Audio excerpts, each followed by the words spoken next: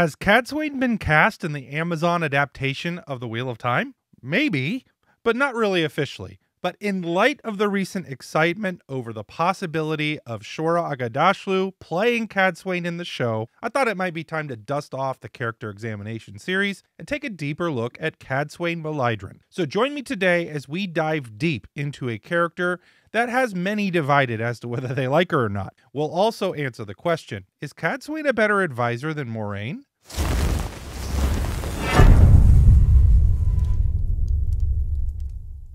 This video is going to carry a spoiler rating of red, with major spoilers all the way through the final book of the series, A Memory of Light. If you don't want spoiled, watch this video at your own risk.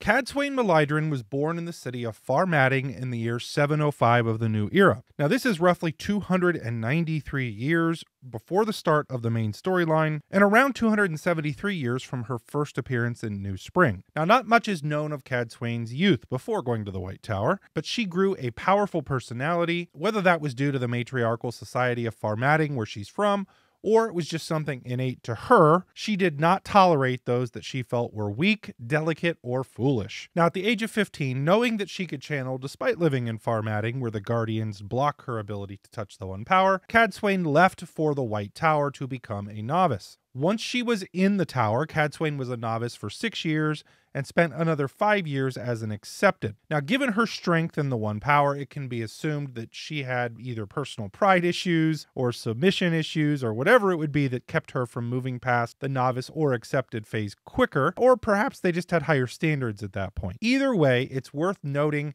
that she took longer to become an accepted and a full sister than Moiraine, Swan, and Elaida. Now, after being raised to full Aes Sedai, Cadsuane chose to join the Green Aja and was immediately at the top of the Aes Sedai hierarchy due to her vast strength in the One Power, which we'll talk about later. Now, shortly after being raised to the Shah, around the age of 26, Cadsuane came across what she describes as a toothless wilder named Norla in the Black Hills near the Borderlands. Now, Cadsuane, knowing that she was the most powerful channeler in 1,000 years to come through the White Tower, and knowing that she dominated the Aes Sedai hierarchy, thought she would just dominate this lady, whether through personality or One Power or whatever it would be. But what ended up happening was something very different. Whatever pride that she had disappeared when, however this happened, she was completely humbled by Norla. Now, after being humbled by Norla, Cadsuane stayed and received tutelage from her that Cadsuane credits for shaping her skills, her power, and her authority far beyond anything the White Tower taught her.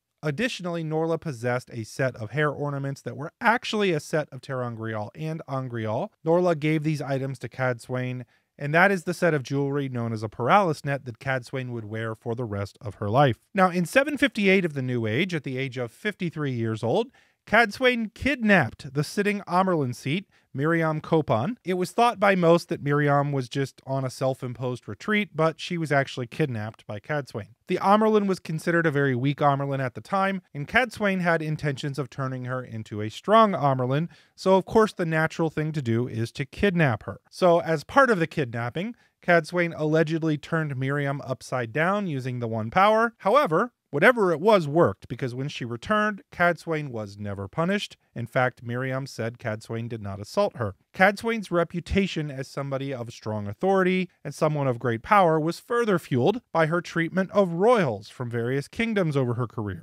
At one point, Cadsuane again kidnapped a Tarabonner king who could channel the One Power, brought him to the White Tower to be gentled, despite being chased by the Tarabonner army and nobody else knowing that he could channel but her. We'll talk about how she knew that later. She also kidnapped the king of Ered-Daman and the queen of Saldea when they were thinking about going to war with each other and forced them to mediate a war. Apparently, Cadsuane loves to kidnap people. She also spanked 3 reigning kings and 4 queens, so of course this is from a book written by Robert Jordan. Additionally, Cadsuane stopped a coup attempt in the White Tower. Now, Cirilla Bagand was the Amyrlin seat from 866 of the New Age to 890 of the New Age. Now, during this time, the Amyrlin and Cadsuane had a very hostile relationship. Both of them were known for being strong personalities, both of them being from Farmading, and neither of them tolerated any foolishness from anybody else. Now, despite being very, very similar, They both expected deference from each other, and neither gave it, so they fueled hostilities. Two Aes Sedai approached Cadsuane for her support in overthrowing the Amyrlin, believing because she was the Amyrlin's enemy that she would take them up on it, and instead, Cadsuane captured them, took them directly to the Amyrlin, and turned them in. The Green Aja attempted to raise Cadsuane to become a sitter in 846 of the New Age, and then also the head of the Green Aja in 862 of the New Age. She refused both times, not wanting to become tied down in the White Tower. Around 890 of the New Age, after the death of Cirilla Begand, the Hall intended to raise Cadsuane to Amyrlin, but then she disappeared for 10 years to avoid the summons. In 950 of the New Age, Cadsuane retired from world events and started to grow roses in Gildan. She stayed retired until right before the Aiel War, when she came out of retirement, and that's when she first enters the story.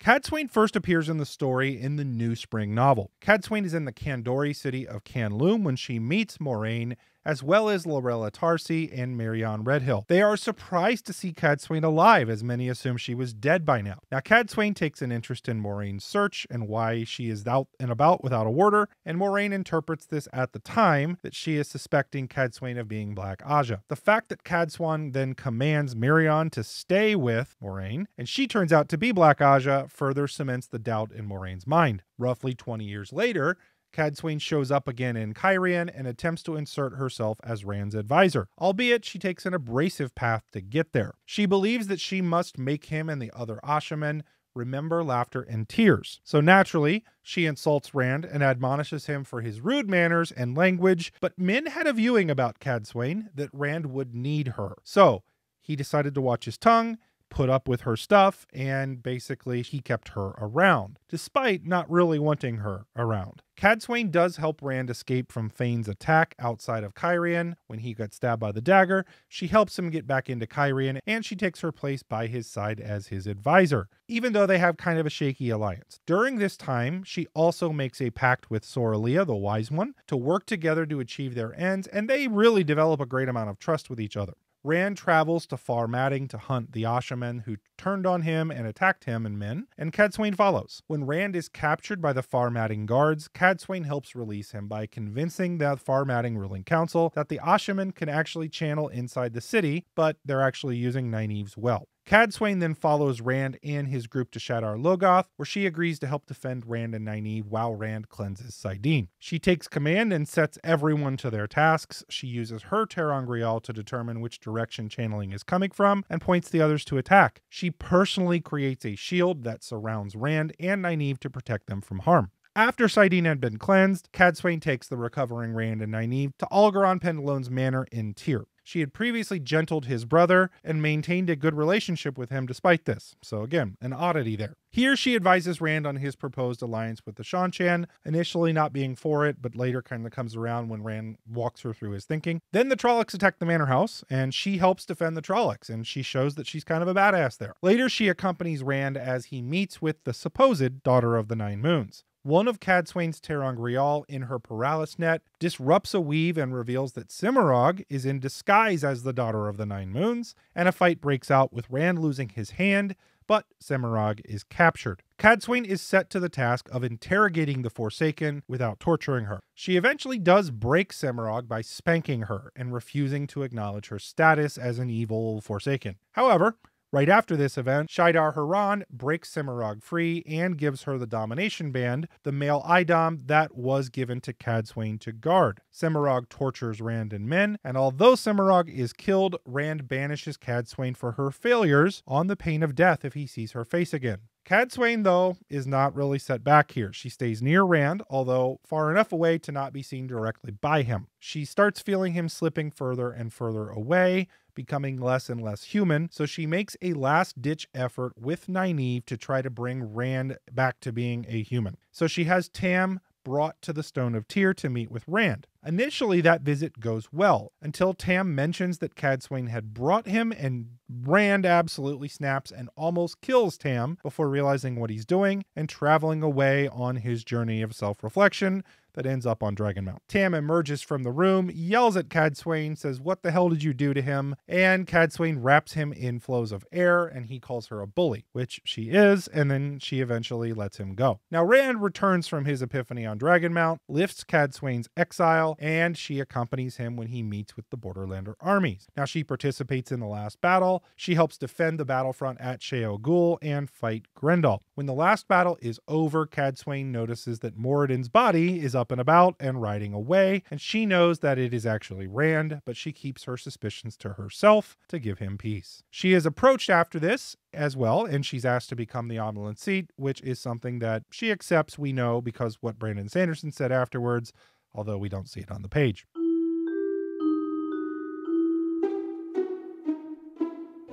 So Cadsuane in the books is described as having very dark eyes and grayish hair that is done in a bun on the top of her head. Now she's always wearing hair ornaments that are hanging down around her, which we know to be the Paralis net, which we'll talk about in a minute. She's wearing that, however, at all times. Rather than being described as beautiful, she's described as being handsome. She is always well-dressed and in control of herself, and this no doubt comes through in her body language. She is 5 foot 5 inches tall. She describes herself as being stout rather than really skinny, but in terms of her clothing, she's never really described as being highly fashionable. She always wears nice, fairly plain clothing, and it's always described as such. Now, in an interview, Robert Jordan stated that Cadsuane is very practical. She does a lot of traveling, and she wants clothing that is comfortable and that it's easy to care for, that she could hand over to even the worst maid and they could clean it. She is not interested in impressing others or attracting men. She believes all of that is foolishness.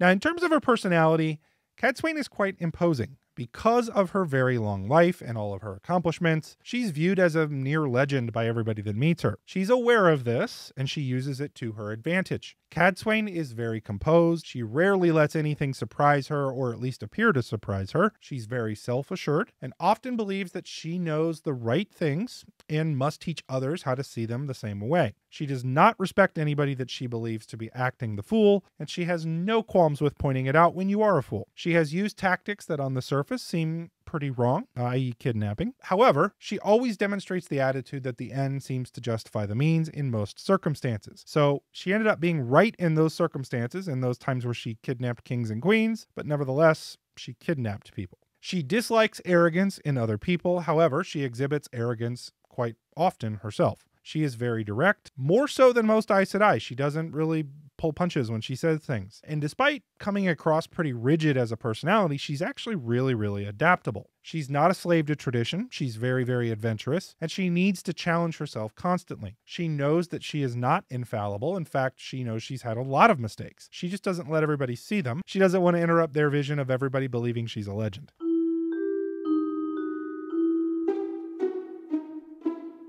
So Cadsuane is one of the strongest female channelers of the One Power alive. Now, until the arrival of Egwene, Nynaeve, and Elaine, she was the strongest female channeler in the Tower for more than 1,000 years. The Companion does have some discrepancies with the books in regards to Cadsuane's channeling ability, with Robert Jordan's notes putting her stronger than Egwene and Elaine, but the books say that they are stronger than her. I tend to go with the books here because the notes, while they are important and they are cool and they are Robert Jordan's thinking, they could have been what he wrote down and then decided to put something different in the book, and that's something that Maria Simmons confirmed for me at WotCon this year. So I'm going to go with Elaine and Egwene are a little stronger than Cadsuane. Either way, Cadsuane is extremely powerful, just slightly below the Forsaken in power. In terms of talents, Cadsuane is average in her ability to heal, but she does have the ability to read residues, something that is very rare among Aes Sedai. She also has her ter'angreal, but we will talk about them in the next section.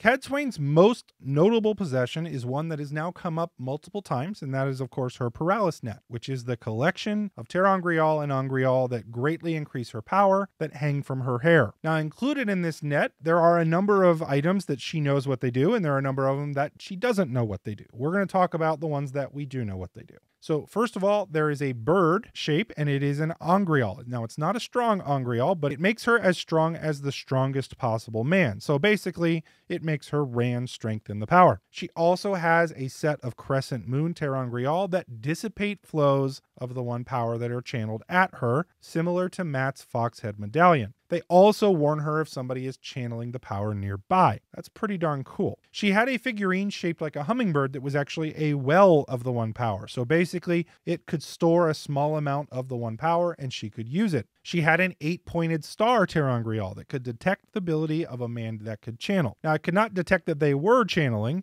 but that they had the ability to do so, which explains why Cadsuane was able to capture so many men who could channel, including the Terraboner King. She had a swallow figurine that could detect the use of Saidar and Saidin up to 3 miles away. The chain would turn in the direction of the channeling if she held it out in front of her. She also had a 6-point star ter'angreal that, when triggered, would form an armor of sorts around her skin that would protect her from swords and knives and arrows and maces. Again, she's a badass with this stuff. She also had a fish with sharp fins. That was again another figurine hanging from her hair that would enable her to pull someone else into an involuntary circle with her guiding the flows, and that would only work if they were already using the one power though. There are actually others on the chain, she just doesn't know what they do. On the whole, the Paralis net makes Cadsuane really, really powerful. Unaided, and again without ta'veren luck, she might have actually been able to take Rand, which is kind of nuts.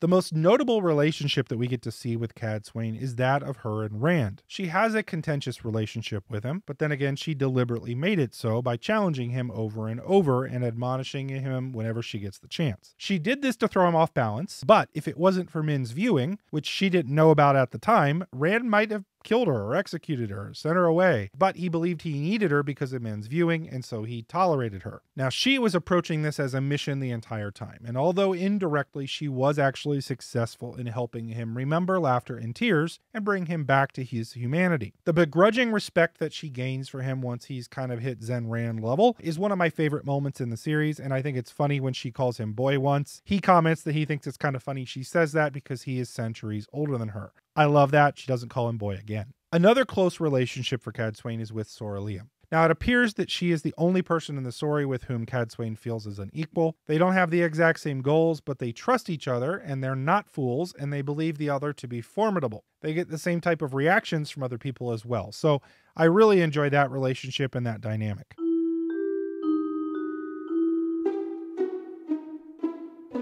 My favorite Cadsuane moment is the cleansing of Saidin. I find it extremely enjoyable, and I really think it's cool when she takes charge when Rand and Nynaeve are settling down to start cleansing the source. She creates a battle plan, and they successfully execute it with her little group of channelers. They fend off the Forsaken, they kill some of them, and watching her take the lead and leading that defense is really fun for me.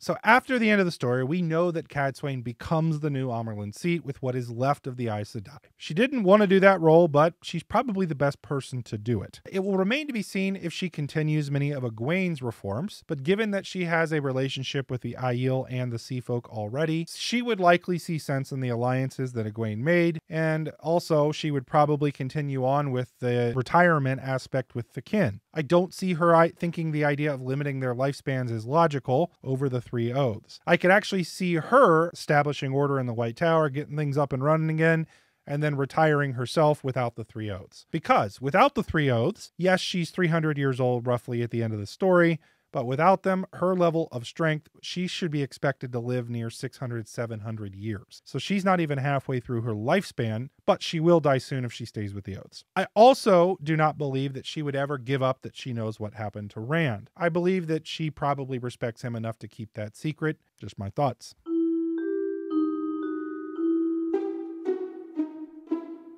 So Cadsuane is reviled by many people due to her arrogant attitude, but in my opinion, much of the hate she receives is because she just isn't Moiraine. We lost Moiraine in the previous book to her appearance, and then her entrance is different, and her approach to advising Rand is different. That being said, I think she succeeded with something that Moiraine did not, and Cadsuane is arguably more effective at being Rand's advisor. Moiraine and Cadsuane share the fact that they're both calculating, intelligent, and they're willing to go against tradition and norms to achieve their ends. But Cadsuane has the benefit of wisdom and the ability to get pretty much everybody to do as she believes they need to. She's basically Moiraine, but with even more influence and more power. Moiraine knew Rand personally, and I think that does make her somewhat more effective, and she did understand Rand better than Cadsuane. But overall, I love Cadsuane as a character, and I think that she's a vital part to the story. She gives a different take on the advisor, and is a completely different type of Aes Sedai than any other one we see. She's supremely practical, but not lacking any of the arrogance of normal Aes Sedai. She's basically what I think Nynaeve will grow up into. So,